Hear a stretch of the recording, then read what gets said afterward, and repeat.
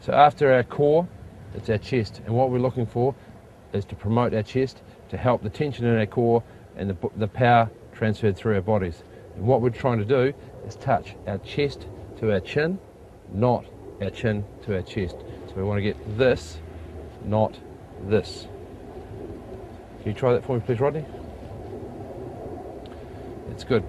Really promoted with your chest, but also it tensions the muscles between your shoulder blades and down in the lower part of your neck. So guys, what I want you to try and do now is touch your chest to your chin while your head is in a neutral position looking into the distance. So as I walk round, push your chest out to touch your chin, and I'll just test the muscles in the back of your neck and between your shoulder blades. It's good. Good. Good stuff. Excellent.